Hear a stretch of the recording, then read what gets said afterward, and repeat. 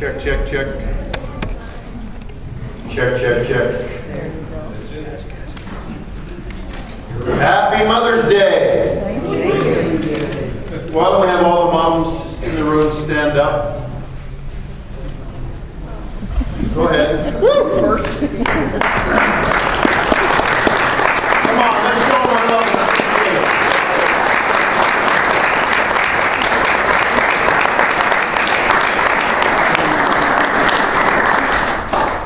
Thank you, Mom.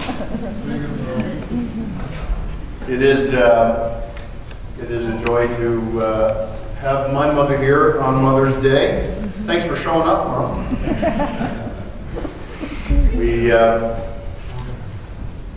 The last time they came, it was a complete surprise, and this time I was given some warning. The last time I was in jeans and a shirt, and this time just for my mom. Let it be known. I thought I'd throw on a suit just for Mom today. Mother's Day is a good day. We want to take a few minutes as we look at God's Word to honor moms. And I came across a couple of funny stories that I wanted to share with you as we begin in honor of Mother's Day.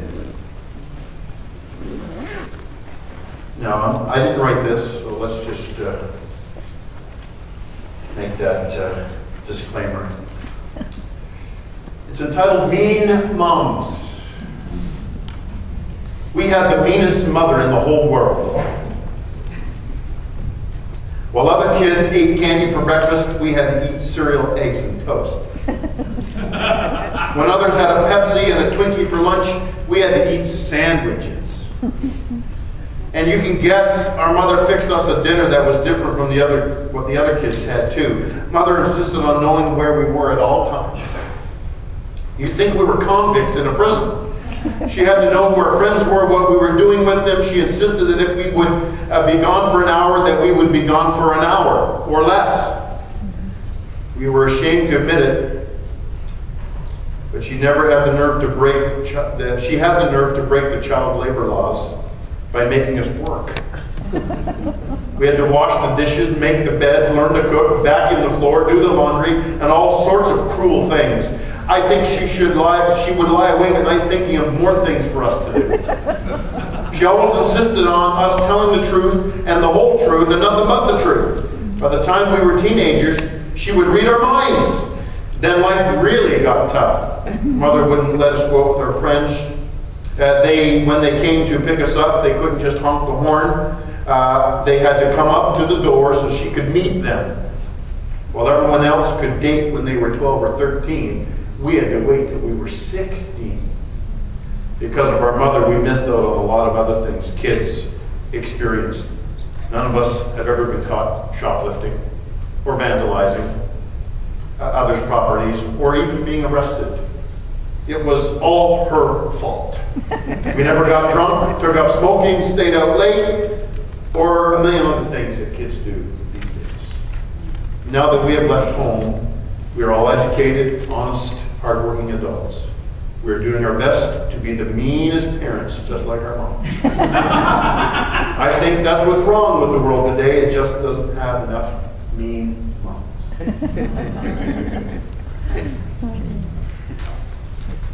This one probably relates more to some of our younger moms and dads that might be in the room this morning, but it struck my funny bone. One afternoon, a man came home from work to find total mayhem in his house. His 3 children were outside, still in their pajamas, playing in the mud, with empty food boxes and wrappers strewn all around the front yard. The door of his wife's car was open, as was the door to the front of the house. Proceeding into the entry, he found even a bigger mess. A lamp had been knocked over. The throw rug was wadded against the wall in the front room. The TV was loudly blaring a cartoon channel. And the family room was strewn with toys and various items of clothing. In the kitchen, dishes filled the sink. Breakfast food was still on the counter. Dog food was still on the floor. A broken glass lay under the table. And a small pile of sand was spread by the back door. He quickly headed up the stairs, stepping over toys and more piles of clothes, looking for his wife. He was worried she may be ill or something serious had happened. He found her lounging in the bedroom, still curled up in the bed in her pajamas, reading a novel. She looked up at him, smiled, and asked how his day went. He looked at her, bewildered, and asked, "What happened here today?"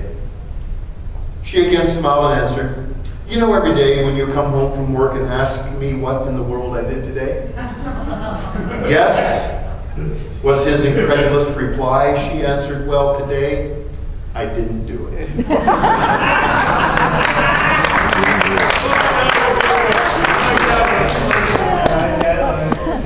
Our mothers are invaluable to us, aren't they? They often, it's left unsaid, but they are really the heart of the home, and they make it work. And we want to express our love and appreciation for mothers. As a matter of fact, the very essence of motherhood is really found in God. And if I had a title for the message today, it would be this: the mother heart of God the Father. Because everything a mother is really a part of who God is. Way back in Genesis, when God is creating Adam and Eve, it's recorded that he said this: "Let us make man in our image." And then it says this: "Male and female he created them." All it is to be female and all it is to be a mother really comes from our God. And today I want to look at some of the characteristics of what motherhood is as it really relates to the heart of God to every one of us. Because all of us have a mom. And that mothering comes from the very heart of God. Isaiah chapter 49, I want to turn there for a minute and read a few verses. Isaiah 49 verse 13 says this: "Sing, O heavens, be joyful, O earth. Break out in singing, O mountains, for the Lord has comforted his people. And will have mercy on the afflicted."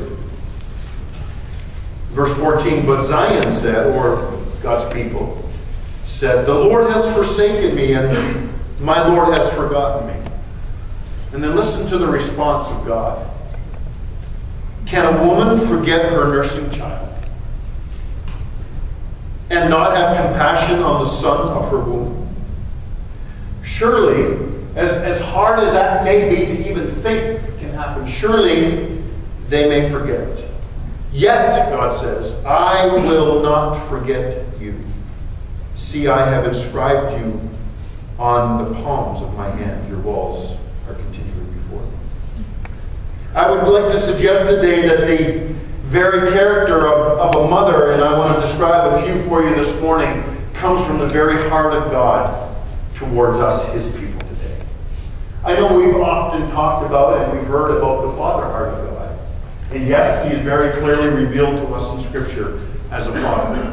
We're taught by Jesus to pray, "Our Father, who art in heaven."